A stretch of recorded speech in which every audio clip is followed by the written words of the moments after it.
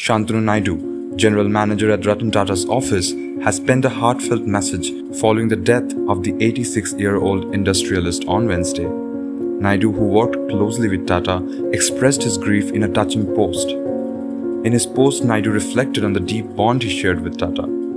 He wrote, "Still coming in terms with the fact that I will never see him smile again, or get to make him smile." He thanked the people who supported him during his grief, including Mumbai policemen who offered comfort during this difficult time. Earlier, Naidu shared another emotional note on LinkedIn saying, and I quote, "The hole that this friendship has now left with me, I will spend the rest of my life trying to fill. Grief is the price to pay for love."